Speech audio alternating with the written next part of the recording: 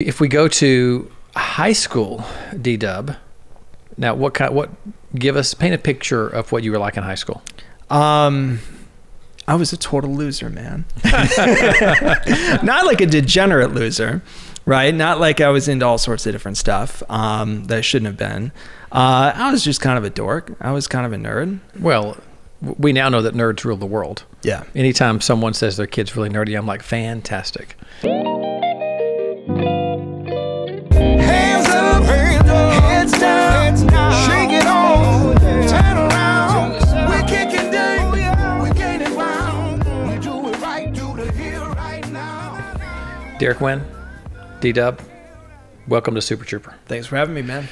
I always forget to do this until about 5 minutes in. This might be the first time I actually remembered to introduce a guest. BBG, a benefits consulting firm. Where do you say you're from? Do you say Fairfax? Do you say Northern Virginia? Fairfax, Virginia. Greater DC coverage area. And what is your official title? Today? Yeah, today. Clients know me as a benefits consultant. That's it. You know, depending on what we're doing, I might be the practice leader. Okay. You know, and then in some circles, you know, chief growth officer, but it's all doing the same thing. Gotcha. Well, for the crowd watching or listening, I said this made you uncomfortable earlier today. You're really in the top 1% of benefit consultants in the country by book size, all measurements of the business. So maybe people will pay more attention. If we get to some work talk, we may or may not get to work talk. That's cool. Okay. What do you think of Guntersville so far? Dude, awesome. I mean, it's like a slice of heaven. It's really funny because the whole time I've been here, I've been saying a couple of key things. And one of them is it reminds me a lot of like small town upstate New York, where I grew up. But the fact that you've got everything here, and of course you're like, you might as well be the mayor. You treat me like insurance royalty. So it's a cool town. I really like it. Well, we have a history now. Adrian and Joey Jansen from 212 have already booked their second July 4th weekend with their family here and are looking for a place, actively looking for a lake place here. Jackie Crane Power, Benefits Texas, just talked to she and her husband, Mike. They were here recently. They were like, seriously thinking about a second home here. There's somebody else. Britt, can we think of anybody else who said that they might be, people in the True team talk about it all the time. And I told Val, aka Miss Hot Dog, my wife, like we can't ever leave now. Yeah. We're going to attract all these people or be part of the charm of Guntersville really gets them. Maybe we're a little bit additive, but I would expect a visit from you and the family sometime in the next, say, 24 months. I'm in. Okay. Yeah, I would come back. I think it's a cool town. So I'm going to jump childhood. Little Derek Winn. So I'm talking about like your first memories, which typically go like 5, 6, 7, like that. What was little Derek Winn like? A couple of different things. One, I've always been accident prone. I think of, you know, little Derek Winn. I mean, growing up in upstate New York, you want to do something for fun, you'd hop on your bicycle and go find it. You know, and there wasn't like a perimeter, like you kind of naturally knew what the perimeter was. And it was mostly, for the most part, like the next 2 blocks. But we'd go out and find things to do. And I remember one time, like, early memory, I flew over the handlebars on my bicycle and landed face first in a pile of cinders next to the railroad tracks. You know, but like little Derek Winn, I don't really know. Like I spent a lot of time at my grandparents' house, a lot of time outside, driving my grandfather's tractor, like little John Deere, it wasn't even John Deere, it was a Troy built, you know, like garden tractor kind of thing. Into trains, into blossoming on from there, you know, planes and stuff like that. But were you just a normal kid? You're an intellectual guy. Were you reading early? Was it obvious that you were a smart kid when you were early? I don't really think so. I think one of the things that I've kind of been told, and then of course I've adopted and as like the Bible and truth and everything else, which is I was sharp, but then I kind of also figured out like, okay, how sharp do you have to be to get by kind of thing, you know? So but I think we all do that. Well, I really identify with that one. Yeah. There have been many people in my life who have, said, if you would just apply yourself a little bit more when I was younger. I really look for the easy way out most of the time. So what part of upstate New York? Near Binghamton, Oneonta, that area, small town called Bainbridge, New York. Do you know that there's a town here that is called Oneonta? Oh, no, I didn't know that. Yeah, it's about 45 minutes from here, an hour. Okay. But it is somehow, Southern people probably misspelled it from the Indian translation. So Oneonta is a town not far from here. Got it. How many people in the town you grew up in? About 1,200. That's pretty small. Yeah. Because there's around 8,000 here. Yeah. And Guntersville is still a pretty small town. If we go to high school, D-Dub, now paint a picture of what you were like in high school. I was a total loser, man. Not like a degenerate loser, right? Not like I was into all sorts of different stuff that I shouldn't have been. I was just kind of a dork. I was kind of a nerd. I joke with people all the time and say, like, I wish I was this popular in high school kind of thing. Would have been a lot easier. But no, I was an average kid even then. Got my first job when I was 16. Mostly because I wanted to have wheels on a car. Mm-hmm. Yeah, if you had a car, small town, you know how it is. You have freedom. You can go do things. So I worked a lot, from starting at the age of 16 when I could actually work in New York. That's what I did. That's a lot of it. Well, we now know that nerds rule the world. Yeah. Anytime someone says their kid's really nerdy, I'm like, fantastic. Because guess what? All these thousands of little league parents who are pushing their kids to be NBA players or baseball players or football players. I just wish, I've said it a bunch of times because our kids are older now. I wish people would put the same emphasis on science and math and reading and entrepreneurship in life as they do in like being ridiculously overbearing in sports as for kids. I was on a plane not too long ago. I was actually flying. It was when I was flying back from Huntsville. I had an open enrollment. And I sat next to a nice guy. I always try to make it a point, no matter where I am, like talk to an absolute stranger. Not even like from a work perspective, just find out. He was retired military. And we talked about kids. And he talked about his kids and how his son got him a book and these things. And he said one of the things he always tried to teach his son from an early age was to be in with the outs. And it just stood out to me. It's like, no, it makes a lot of sense. It's like be in with the nerdy kids. Yeah. I'm going to take a detour by not going chronological now and press on something.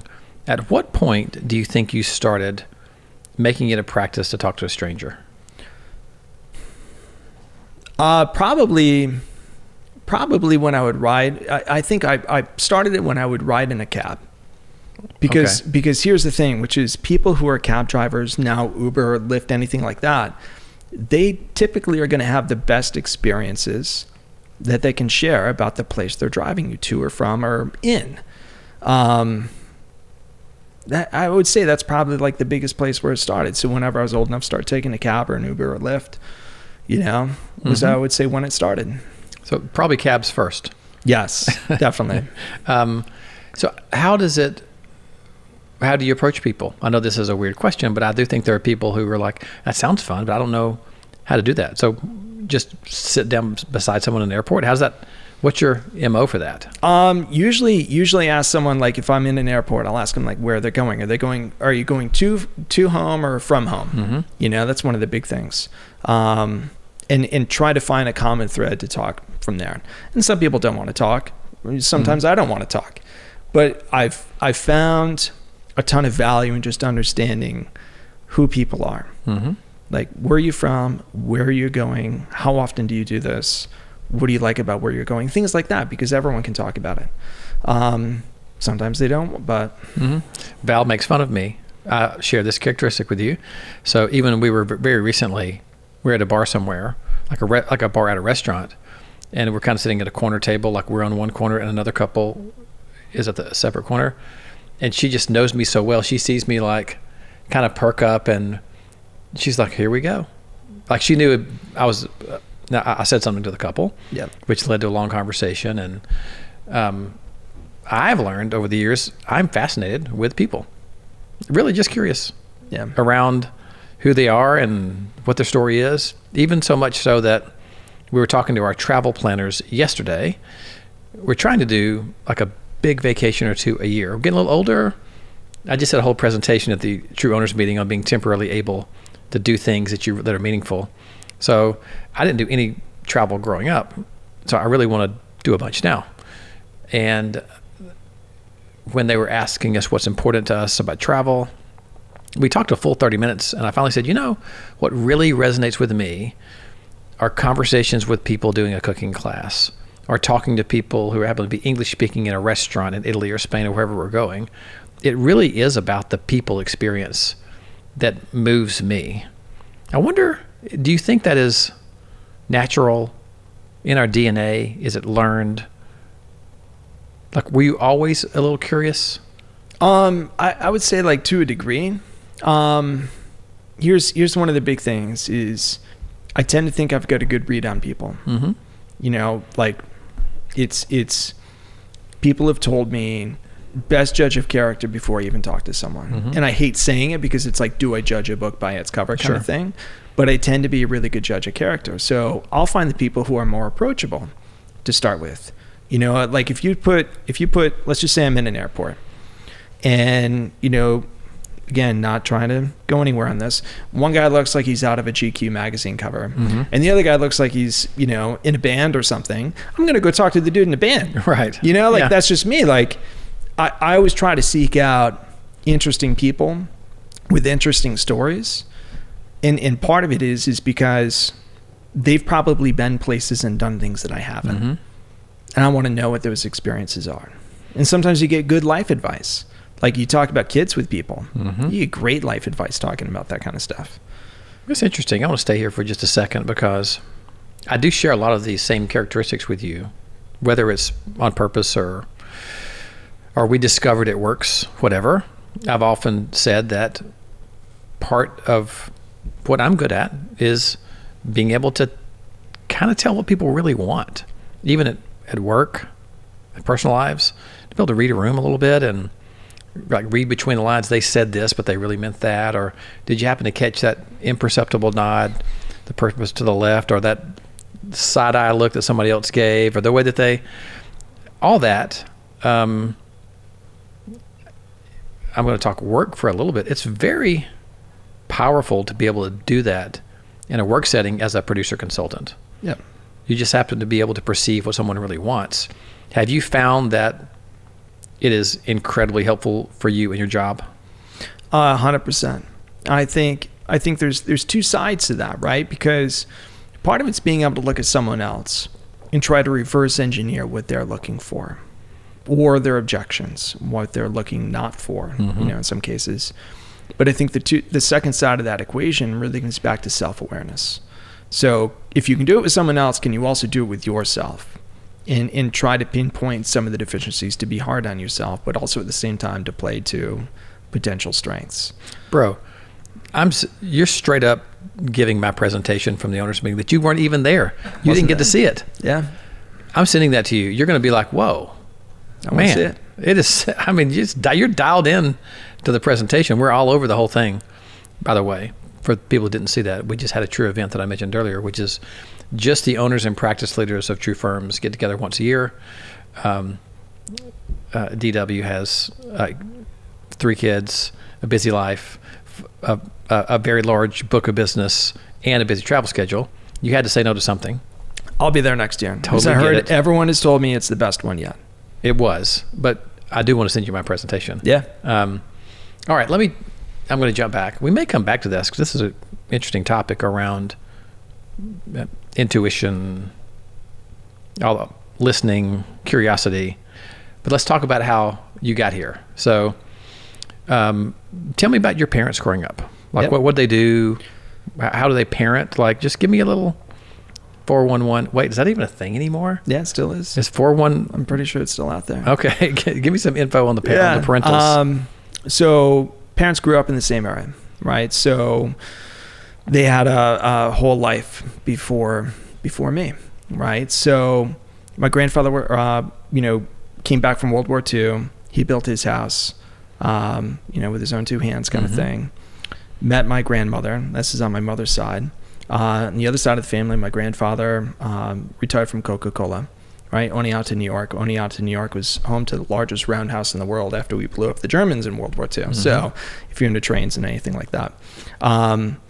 So father had a big family. My mother didn't have a big family, but we kind of ended up living like right there in the middle, right? Between the two. So I had lots of good family experiences as a result of that. My father, again, worked on the railroad. He left the railroad because railroad is tumultuous, right? You get laid off, mm-hmm. You go on strike, so on and so forth. And he ended up taking off his job about the time I was in high school. My mother actually worked same job, same place her entire career, you know, like right out of high school kind of thing.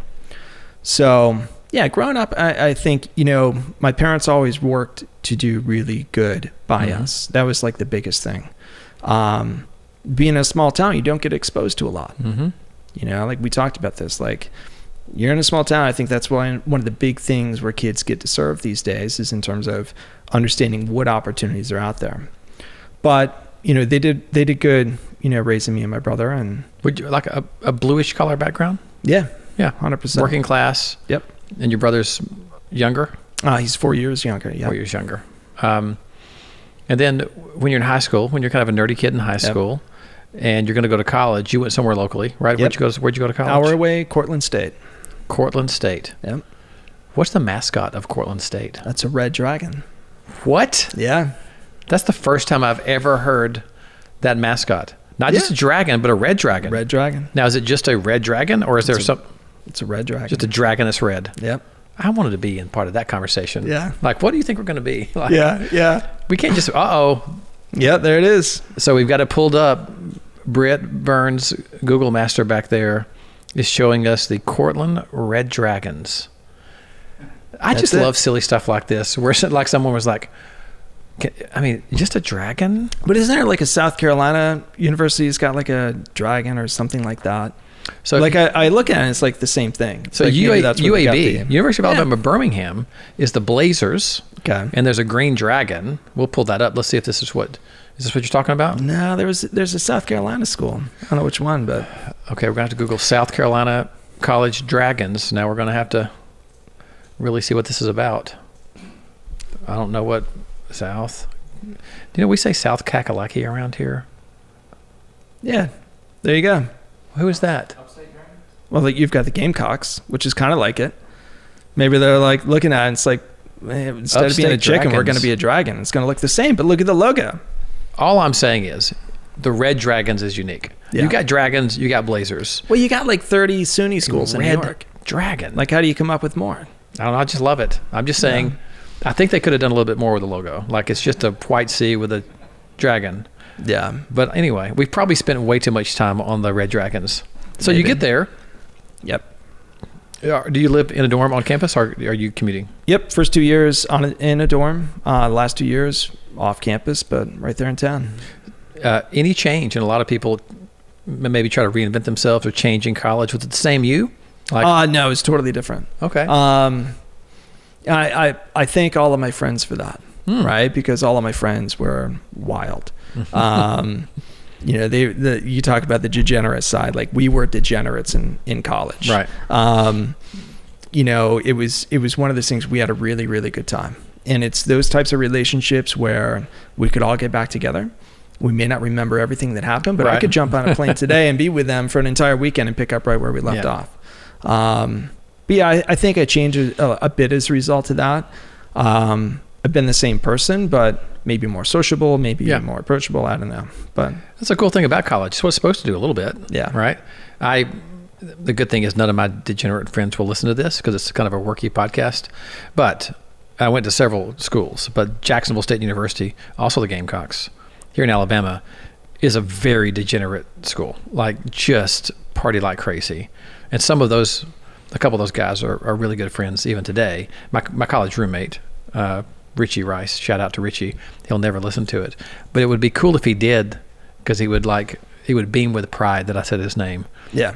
He's actually, you know, when I was talking to you earlier about my fishing buddy, Richie is the same friend that takes me fishing all the time. There you go. So college, time to get out of college. What was that like, the transition? Because a lot of my son's friends now, and soon to be Carson and Tess, our children, are going to be leaving school, entering the real world.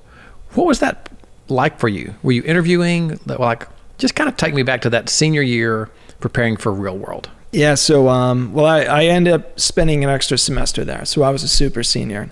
And it was going back to like the poor advising from like guidance counselors even in college, because I had to stay an extra year to do my student teaching program.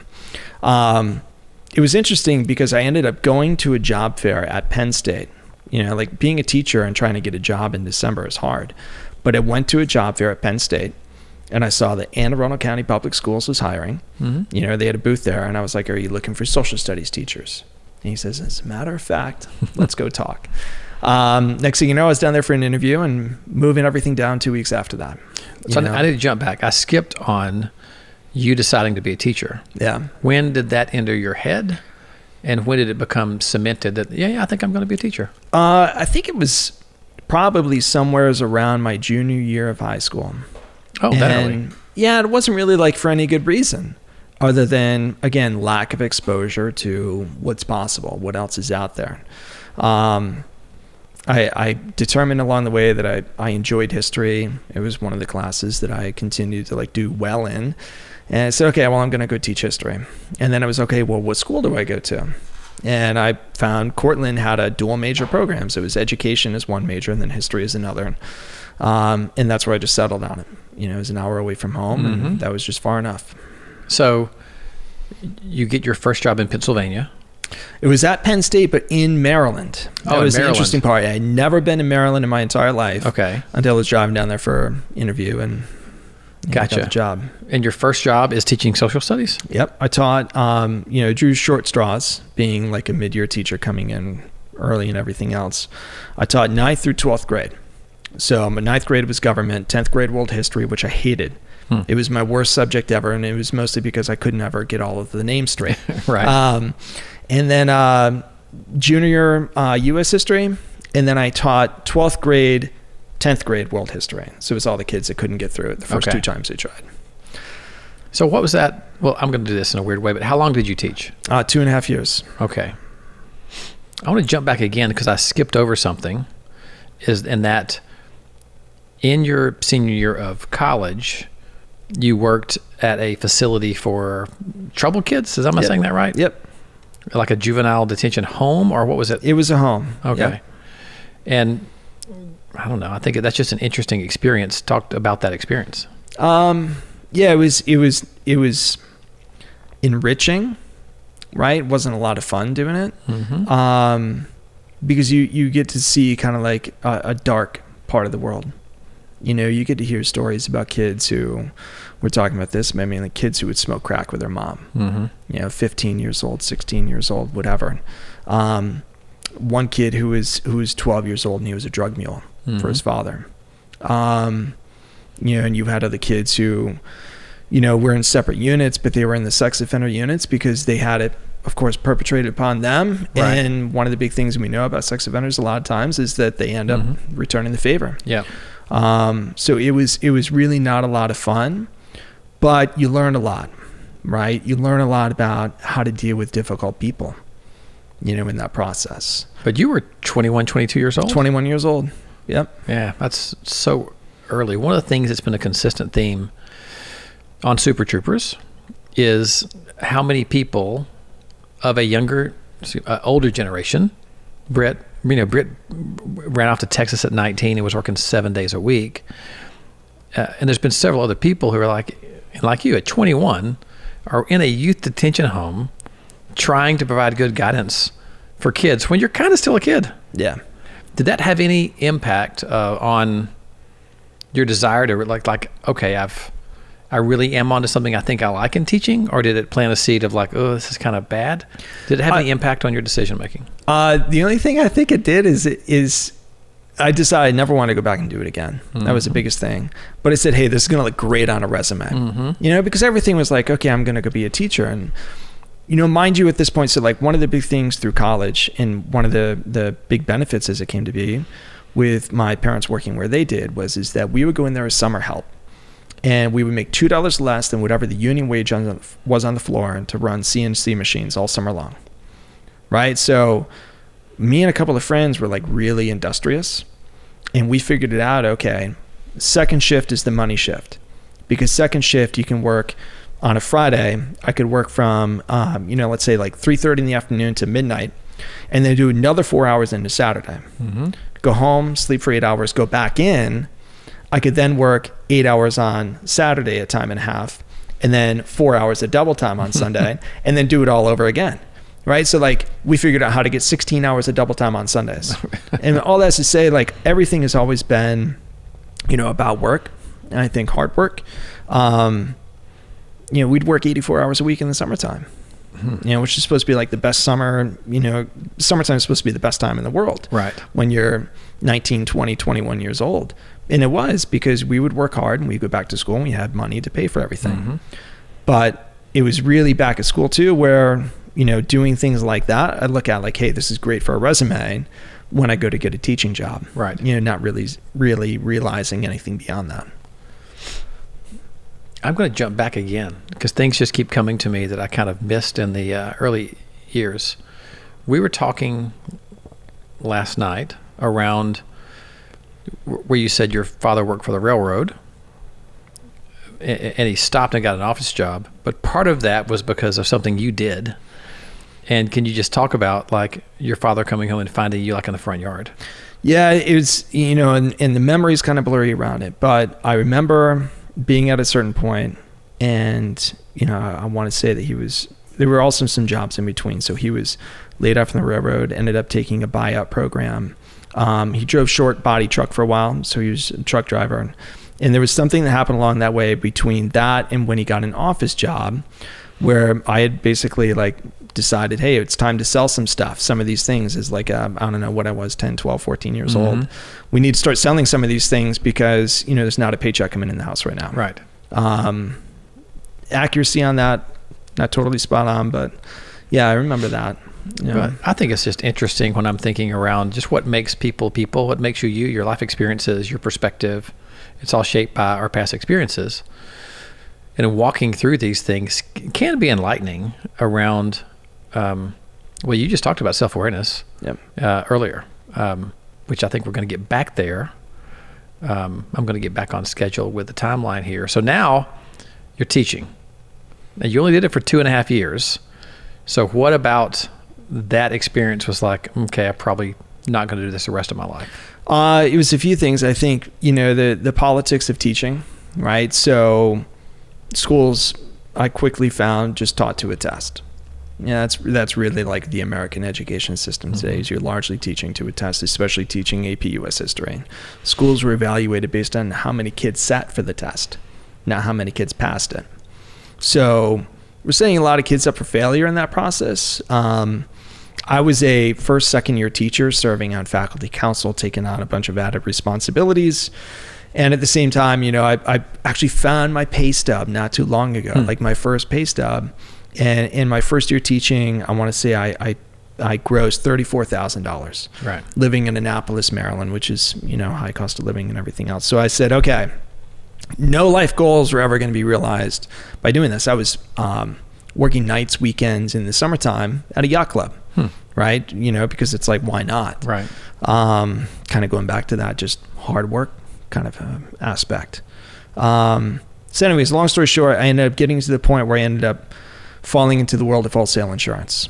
It was through a gal I was dating at the time. Her roommate from college came to town. He was at Unum, Dave McDermott, shout out Davey. And he's like, hey, I want you to talk to this guy. I want you to talk to this guy because I think you could do what I do. Who did you talk to? I know so many people at Unum. I'm just curious if the person. Yeah, Kurt Whittlesberger was the guy who got me in. And the manager at the time was Dan Sisk. And I ended up going through the whole process. And I know so many people in our world who started their career at Unum and went through sort of an acclaimed training program. I mean, I'm thinking of, like Mike Capagrossi, which runs the Atlanta market. He may do more than that. I don't know, Cap, sorry about that, what your job is. But I've known him forever. And is one of the best human beings I've ever known. And then Shay Treadway, who's, I dare say, going to be the CEO principal one day. I mean, he's running their insurance enterprise division. That's not the right title either. It's all of employee benefits and the retirement plan.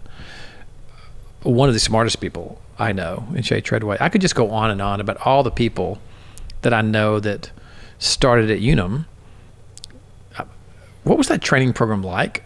Did you also find it really good? Is it as good as they say, or how, maybe then was different than now? I don't know. No, it was good. So like, this was so it was funny, the timing of everything. I decided to leave a public sector job in, what would it have been? It was like 2008, 2007, going into 2008, and that was a major change to go into the private sector. Going into 2008 and global financial crisis, my parents were so upset because I would never use my degree again. Oh yeah. But what was interesting about it was the training program was good. I did a good job in terms of like understanding a lot of the content, but I was also like a non-traditional hire for Unum. So I came in, I was 24 going on 25 at the time, somewhere around there. Most everyone else is right out of college. Yeah. There were actually only a couple of people that were more of their non-traditional hires. So suffice it to say, like, the training program is really good because they make sure that you get all of the content and you can exhibit what they ask you to do. You go to trade school, you go up to training school, you go up to Portland, spend 2 weeks up there, and you spend a week in Chattanooga, a week or 2 weeks. But it was really, really good. A lot of people that... Were you a quote unquote group rep out of the gate? Yeah, right out of the gate. So I was actually one of the core reps. So we were selling both group and VB. Yeah, that was what they decided to do at the time. Yeah, they've gone back and forth on that a couple of times. Yeah. And what year was this, and what was your first market? So this would have been like 2008, give or take. And my market was all the way from really like Northern Virginia down to Roanoke, Norton, all the way down the 81 corridor. And did you move for this job? Or you stayed in Maryland? So I stayed in Maryland because at the time I was living in Baltimore, which is a great city. Living in Baltimore, the office was in Columbia, Maryland, and I was driving down every other week. How long were you at Unum? Another 2.5 years. Okay. Yep. All right. And then I like it when I get into things I don't know about the story. So what led you to leave, and where'd you go? So I had been living out of the car kind of thing. And a couple of guys called me. I was actually in Columbia, South Carolina that day, somewhere around there. And we used to always do these games. Like, we had this one game called The Wizard. Right. The Wizard. It was like, yeah, I'll teach you the game later. Okay. It's another story for another day. So I'm like, what are these guys doing? Like, I'm on meetings, and both of them are trying to call me. And I thought it was just one of the pranks. I'm like, I'll let you go a voicemail and deal with it later. And they were both like, no, we met with these guys at BBG. There's a guy who wants to like bring in a new producer to take on a small group, and we think you'd be awesome to do it. So like, they look good for a broker they call on. I'm happy because I'm not traveling anymore, and it's another career opportunity and everything else. Okay, so that I for some reason I thought there was a stop in between Unum and BBG. No, straight there. I'm going to change this topic a little bit. How long had you been at BBG till you met your wife? Oh man, that would have been. She's going to kill me. So. Probably about a year after I started, year and a half after I started. That's great. So I can jump here and I don't have to go back too far. Yeah. I ask this question a lot. The first moment you locked eyes, what's your wife's name? Melissa. Melissa, the first, does she go by Mel or anything like that?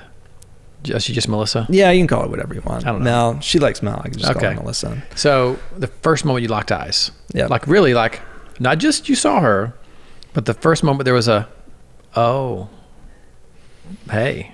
Yeah. It probably was like the first time I saw her. And, it was funny because you could tell she had just gotten back from working out. She had like not totally started there yet. Right. But she's got workout clothes on. She's a sweaty mess, but she had a big smile. And she was like, hi, Melissa, and she was being introduced by her departing office manager. But yeah, that was like, you know, the first time that I looked at her and I was like, hey, you know, nice to have a change of scenery around the office kind of right. thing. And then, you know, fast forward after that, I don't know what it was. Like I just finally like worked up the courage one time, like, you know, a year after, and I was like, hey, do you want to go get drinks, go get dinner, something like that, you know? And it was Do you like remember the first date? The first real date, I want to say, and she's going to kill me. My memory isn't as good as it used to be. Like I got a lot of work stuff clogging it up. Yeah, we had our first, so it was funny because we talked about this recently. We dated initially and then we're like, okay, it's too weird because of work. You know, I don't want to do it and everything else. And fast forward, and like we had stayed friends. It was totally amicable and we ended up getting back to the point of dating again. It was February 17th. Not sure on the year, but it was 10 years ago this year. Right. We went and saw a movie together and she still has the movie ticket stub. Do you remember the movie? Yeah, so we've gone back and forth on this. I'm convinced it was Side Effects. Jake Gyllenhaal, he was like running drugs, like pharmaceutical drugs to help old folks, and he was a drug rep and whatever else. But and she says it's different? She can't remember. Oh, okay. But it's not on the ticket stub either. We got a date and time, but yeah. Surely the world of the interweb can figure that out. We could figure it out. Okay, I'll come back to this. All right. Then we'll jump back into work. So you take over this small group block. Yep. What are those first 2 years like? Like being on the broker side, what was the environment like? It was challenging because I knew everything in the world there was to know about life and disability coverage, but that's, you know, that much of what we do on a daily basis, on the broker side. So it was a lot of learning, accelerated and fast tracked by the fact that, you know, there was some turnover happening at the same time. So I kind of like stepped in to do some other stuff as well, you know, helping to renew those groups and not only that, but learning the business at the same time. Couple of good mentors along the way, some added hard work. It all worked out. But the first couple of years were tough because you're kind of feeling your way through it. Because you're trying to learn the business, learn how to consult, learn how to find new clients, right? So I ended up going back to kind of like, okay, well, all of these clients, they're upsell opportunities because most of them didn't have life disability coverage, things like that. I ended up trying to leverage what I knew. I still am today, but I would say like when it comes to prospecting, I'm not the best prospector there is. Just not. Being able to relate to someone, understand them, and kind of work through that process, that's great if you can get me in front of someone. But what's interesting about it is those first 2 years, there were some tough moments, but I don't think I ever got to the point of saying like, I can't do this. Yeah. It was what it was. Just wanted to make it happen. Well, you say you're not a good prospector, and I know what you're saying. Most people, when they reach a certain point in their career, there's not a lot of time to do it, and not much appetite either, really, because there are quote unquote more important things to do, right? You're trying to understand healthcare and the complexity of that so you can deliver good solutions to your clients, but yet you've grown a very large book of business, again, in the top 1% of consultants out there. So how are you finding clients? Is it referral based? Is it how are you finding clients? Yeah, it's a few different things. So like some of it's actually like hard work that's paid off. Clients going on to a new business, for example, right? So HR turnover is a blessing and a curse, but it tends to work out. The other big part of it too really comes back to me putting myself out there. So building connections, whether it's through centers of influence, like referral partners, that's like the biggest area for, really my wins, I would say, is centers of influence that I've cultivated over the years.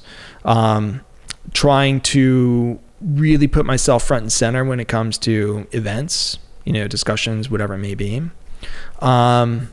Outside of that though, I mean, like really leveraging technology for what it's worth. We do a lot in terms of trying to generate inbound leads, whether it's through blogs and content and just whatever it may be. But, relationships are number one in terms of that list. It's, how have you, well, I think I need to ask this question first. Do you remember our first webinar or Zoom call? It would have been during COVID. It was during COVID. I want to say it was like a virtual. Might have been the first one. Yeah, we had I'm trying to think around how your name got to me. Oh, I know what it was. Scott Patterson, Scotty P, on our team, I think knew Jess, who used to be on your team, because she used to be with Principal. And had a conversation with her, and then she set up a call with you. Brandon was on there. So Brandon was on there, and then we kind of got the conversation going of like, okay, what is this? You know, and it's funny because I had like seen this Southern guy, you know, bald head on LinkedIn. It was like, what is he out there doing? And then, you know, it all ended up coming to fruition. I remember being on the call. Maybe the second call was a larger team call, because I know Liz was on there, Michelle was on there. And I mean, it was here. I think I was in this studio. This used to be our office over there on the table. I'm pointing to my right where Britt is. And I get to the point where I ask at the end what everybody's first concert was. And Liz said New Edition. And I got kind of giddy around it. And I kind of remember everybody's faces. There was just kind of a smiling, like a cultural moment, I think, where it was like, oh, this is kind of cool. Yeah. Do you remember having the conversation of, yes, let's try it out? I think it was one of those things where we kind of looked at it like it was a no-brainer. But I think what excited us the most was, wait, we can talk to other brokers who aren't in our market, and we won't compete with each other. And maybe we could do better. Maybe we could do more, whatever that might have been. You know, so that was the big push on that side. All right, I'm going to come back to that. That just kind of hit me. Now you're 2.5 years in at BBG. You met Melissa. Now you're dating. What was the time frame? You're super humble and you deflect praise, but I'm going to push you to answer this, so you might as well answer it the first time. When did it click? You know, when did it kind of like work-wise? Yeah. I think a big part of it probably would have been around 2016, 2015, 2016. And it was really kind of a couple of key things that drove that, which is new relationships that had, you know, great introductions, great referrals, learning new things, you know, in the world of self-funding, you know, different types of programs that are out there. So that constant growth, evolution, and really kind of putting them all into practice. I think that's like really where it started to really click. So maybe about the 5-year mark. And we talked about it like teaching, you know, you teach for like anywhere more than 3 years and you're a lifer. Kind of the same thing with the world of employee benefits, which is if you can make it 5 years, you're a lifer too. Just because all of that hard work, all of that groundwork that gets laid up front, it takes a lot for that to fall through the back end sometimes. It's when I look at the team that you guys have right now, and I think what's interesting, first of all, I don't think we see ourselves as the way the world sees us, right? Nor do we see your team.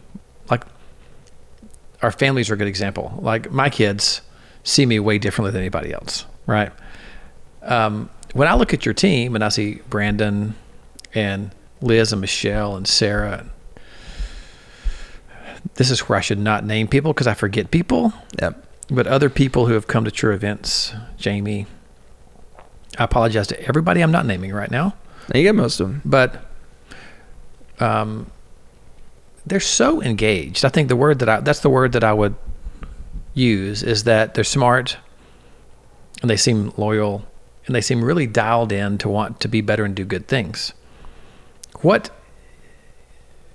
if you agree with me, which we're going to have to cut if you don't, because this is going to be bad if you say you don't, what's gone into making up the team that I see and perceive as being so strong? What's funny about it is, if you go back, one of the core principles that, like, I think you look at everyone who got hired on that list, me, Brandon, Michelle, Liz, all of us been there more than 10 years, 12 years, some 14, 16 years. So like we kind of went through all of these different evolutions, right? So you've got early BBG, You've got, the Derek and Brandon BBG when we kind of came into the mix, both about the same time, it was a year apart. And then you've got really kind of like a post-COVID BBG, in terms of a bunch of different stuff that happened there. And, I think one of the core tenets that our owners had at the time was always hire people that are better than you are, right? I also think a big part of that comes down to this natural curiosity that I think everyone on the team has of, well, what if this does work? What if this is a better way of doing things? Well, we have to try it and find out, and I think I've always kind of said this, which is someone who kind of goes into the expert category is just someone who stopped learning. Right. And it's not really the case. But I don't think any of us would look at ourselves and say we've got it all figured out. Yeah. So it's that constant push and challenge, and growth really, is a big part of that too. When you're growing, you have to find a way to figure it out. Right. Right. There's not any one or two things I don't think that really goes into it other than making sure that you continue to remain curious, make sure that you are continuing to have the best hiring practices and not make sure that you're hiring someone just to hire them. And at the same time, just understanding that you got to have a seat when the music stops, and it's continuing to grow. What year was your oldest born? So we have twins that were born in 2018. Right. Yep. Okay, that's right. So, and then a 3.5-year-old as well. Yep. Okay. Yep. COVID baby. So it's hard to believe it's been that long ago. Yeah. Bro, that's crazy to say that. The COVID was 3 years ago. Man, almost 4. That may be a whole other show where we sit around and talk about that year. Where are they now? Yeah. Holy cow. So 2015-16, it clicks with you. Yep. And then not soon after that, you have a family. Yep. And you've had a growing family now since then, right? Yep. Busy household, twins and a 3.5-year-old. How are you navigating a very large book of business, a leadership role in the company, and a family? It's not always easy. So one of the things I always tell people is I'm very fortunate that I met my wife at work. I don't cast far from the dock. Because she also understands what that means in terms of the day-to-day and just what all goes into it and the demands of the job. The second part of it, I think, comes back to it's not always easy in the sense of there's often missed opportunities, work things, personal things, kid things, whatever it may be, and really trying to work harder toward finding better balance in that. I've had good balance. It's what am I going to miss if I'm not home at a certain time, other than food all over the floor because, the kids are throwing it.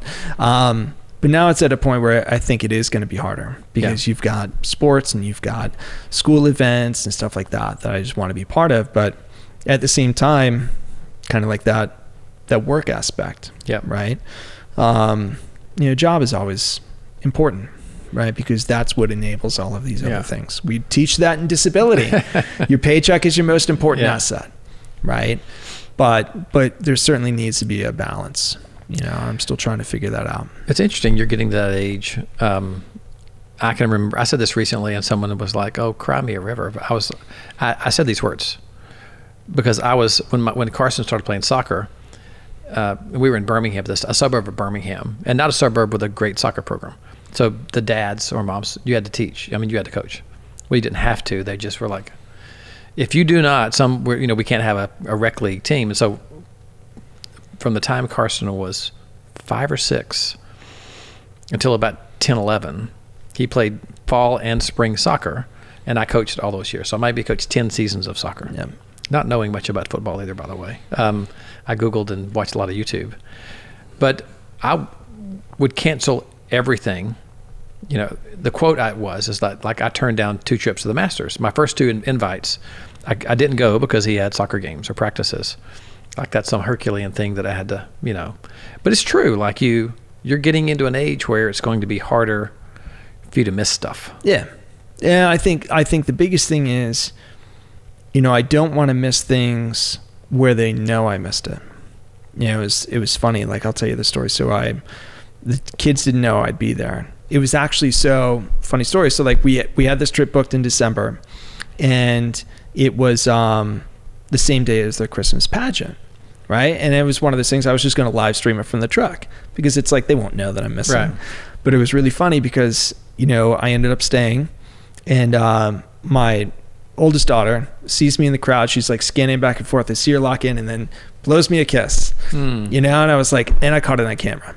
And she's up there singing and having a good time. And that's kind of where, again, it's like things click, like work things click, family things click.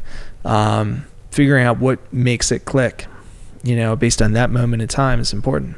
It's such a good memory. I mean, that is sort of the meaning of what we're doing. By the way, I just realized, I just talked about the Masters. I'm wearing a Masters shirt. There you go. I have fought my entire career against the white male stereotype insurance guy. And if someone was watching this for the first time, I would be lumped right in that category. Yep. Apologies, everybody. So you're solidly kind of at the top of your game as a consultant. Now you've got lofty goals. You have a goal to almost double your book of business in how many years? Almost double in let's just say like the next 2 to 3 years. Yeah. Okay. That's aggressive. What are the biggest challenges? 2 questions. What are the biggest challenges to get to that goal? Yeah. And secondarily, what are sort of the biggest challenges just on a day-to-day basis on working with clients? Couple of different things, which is, you know, turnover, right? So like dealing with new people. It is almost like a rite of passage that someone new comes into your existing client, could have been a 10-year client, yet you have to prove like your actual worth and existence, like, you know, that you're worthy of their business still. Which I think like the industry has done a really bad job of perpetuating that. There we go. Yeah. That's a better word. Perpetuating that through RFPs and everything else. You know, we can come back to that. There's more I got on that one, but that's the first issue. The second issue is there's going to be things you can't control. You know, it's the bottom of your book falling out, and that's clients being acquired. Yep. That's you know, personality conflicts. There's sometimes where you get caught in the crossfire of it's the insurance company's fault, but you're the broker, and that's where it goes, right? So I think that's always going to be the biggest issue, which is attrition within the book. The second biggest issue comes down to really deciding where you allocate your time. Okay. We've seen other people in the business, in the sector, who allocate all of their time towards sales activities. And that's kind of like, you know, building a snowman while it's, you know, 45 degrees out, right? It's just not going to stick. It's going to melt. It's all going to end up falling apart anyways. All you're doing at that point is replacing the top of your book to replace the bottom of your book. Another big challenge really comes down to like just like bandwidth, right? And that's where the person has to step back and say, okay, what am I delegating? You know, it's almost like the stop doing list. Craig Lack talks about that a lot, you know, addition by subtraction. I'm going to subtract these things from my list so I can add these things on. It gets really hard though. Like if you're not effective in terms of managing your time, especially when you have very little of it, the question is, where do you even replace that loss that you can't control, right? And at that point, you're going from treading water to sinking. So it gets harder. I'll say that it was interesting. You go back to talking about COVID. I was thinking about this the other day. I'm like, man, when did life get like a lot more complicated? When did it get so much harder? And it was about 4 years ago when COVID started. And part of the reason why is because we had so many clients. Most of our primary buyer for benefits are HR people. They're the primary point of interaction, right? In any scenario. A lot of them are women. And it's kind of the American way, which is during COVID, women were the ones who were at home taking care of kids and also at the same time doing their job. So I was working 2 shifts. And then it kind of turned into a bunch of other stuff. But managing that book and managing the clients at the same time is gotten incrementally more difficult. But having a good team that can also step in and start to own relationships and be able to start to carry that torch forward has really helped a lot too. And And I've taken on the approach of almost like agency within an agency. Yeah. You know, how can we be like the team at the same time a part of a bigger team, but like we kind of do things our way to be able to make it happen. On a more positive kind of question, what are you doing? What have you done that has led to your success in building a big book? So whether it be a certain talk track to clients, whether it's some sort of sales tips, like if there's a fairly successful producer consultant listening, they've got a $500,000, $700,000 book. They're doing okay. Actually, that would be great for most people, but they're like, hey, I want to take it to the next level. Like what's working for you? Yeah. So you go back to things clicking, right? It was really interesting because we saw for a long time that producers are being really successful in the market by really parading around the concept of self-funding. And it's like, well, this isn't anything new. It's been around for like 40 years. Mm-hmm. Like, sorry, you just figured it out. Mm-hmm. But we saw a lot of that happening.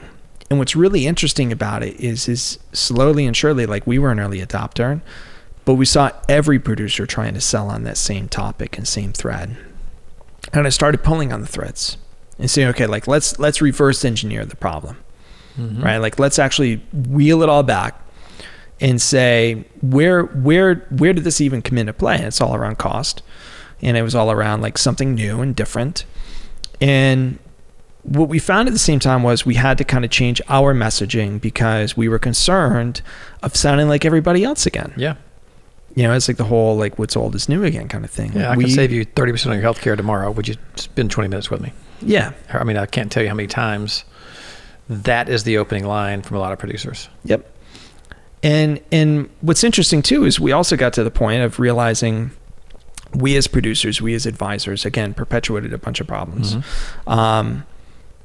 One of those was not actually articulating what it all looks like, what it all means, how one thing sounds like another thing, but it's not actually that thing.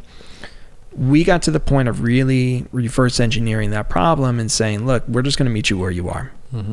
You want to do this cool thing? We can do the cool thing. You don't want to do the cool thing? You want to do this other thing instead? We can do that too. And really differentiating from really the rest of our peers.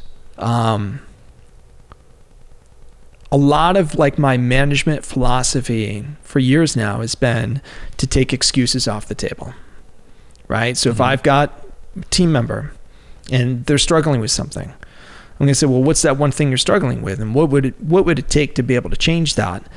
And I get them to name the one or two or three things. And I do what I can to then take all of those excuses off the table and say, look, all of these are gone now. Let's refocus and try again. I'll do the same thing with the way we approach sales, which is I want to take all the excuses off the table up front. Mm-hmm. No, I can't do business with you because of relationship or because of whatever it is, and try to get them to understand value. Again, if you're not really good at prospecting, if you don't get a ton of at-bats, you've got to make the most of those opportunities. I totally get that. I think there's a lot of similarities in our styles. I've mentioned before, but gosh, it's been a long time since I was client-facing or a producer. But in Alabama, we started the self-funding thing out of necessity because we didn't have any carrier that would pay us commissions. Yep.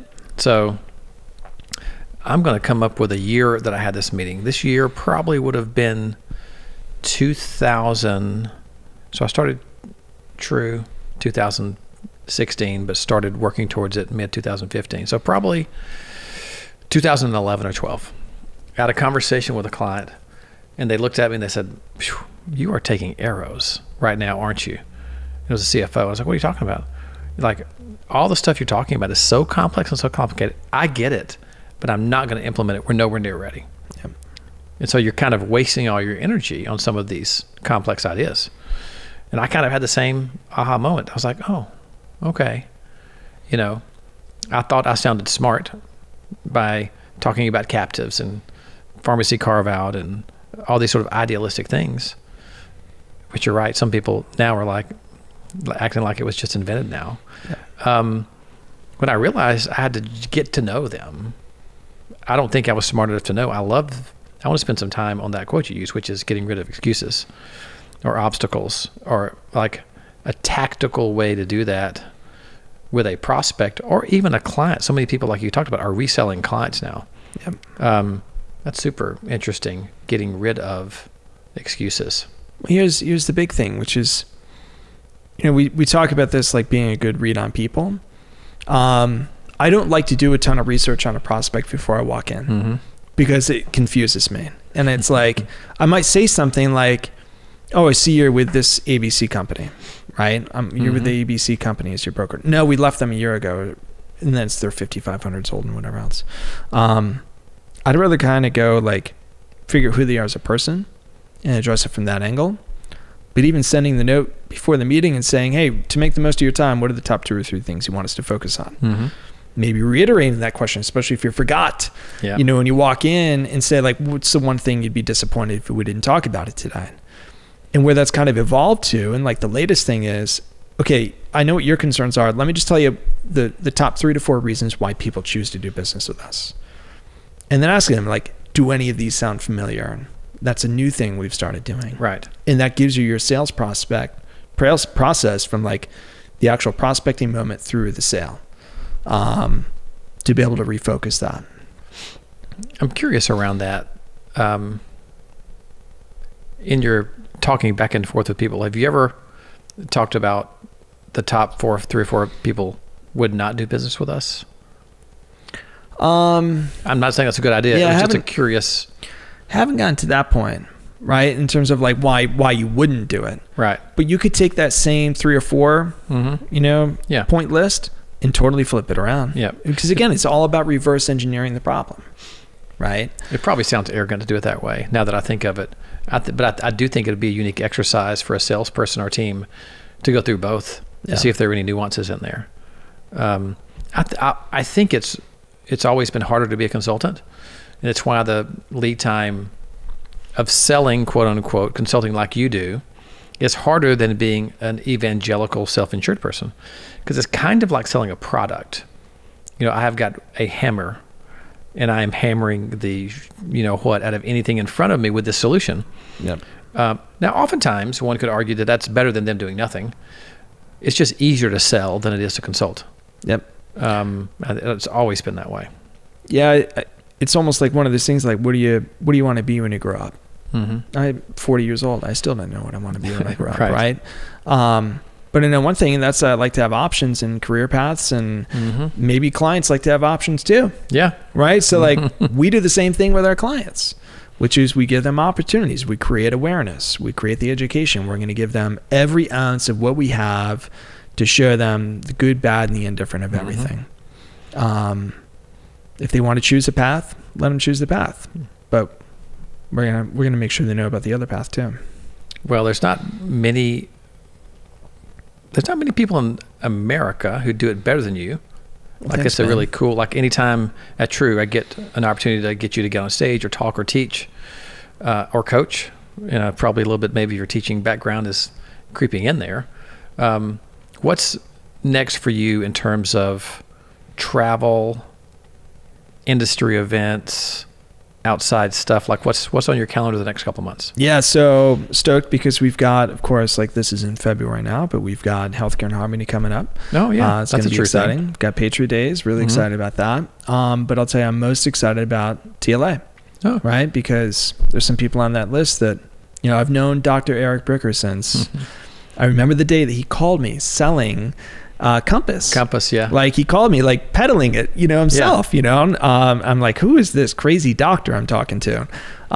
Such a cool dude though. Yeah. Such a cool dude. TLA is True Learning Academy. Yeah. It's sort of our signature event of the year, an in-person event for producers, consultants, account managers, leaders, operations directors, marketing directors, and like really most people in an agency have a place at TLA, but we have really intentional content for leadership, operations, sales, and account management. It's a really cool lineup. You're right. So Anthony Iannarino, who wrote Eat Your Lunch, Eat Their Lunch, Their Lunch, is doing a workshop. Plus, he wrote a new book called Negativity Fast, which is sort of about his experience with all the negative crap we get dumped on us every day, from social to TV, news, and media. And then We have Dave and Marsden Klein, who own a company called the Management Accelerator Program, which are going to do 2 workshops on being better leaders and managers. And then we have Jen Walsh from Genuine Shift, who's like the guru, the sensei of account management. She's going to do 2 workshops.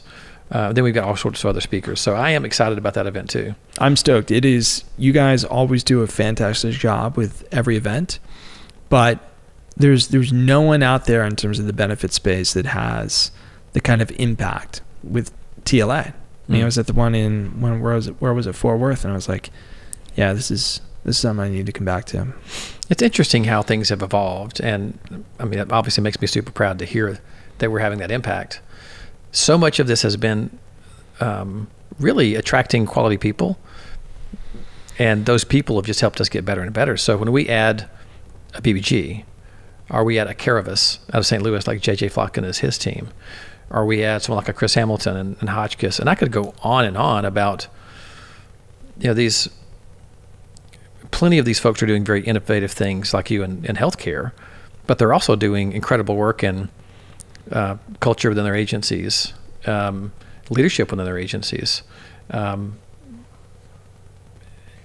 almost like a more organic approach to to personal and professional development, which are the kind of the pistons what makes the whole organization prosper. Yep.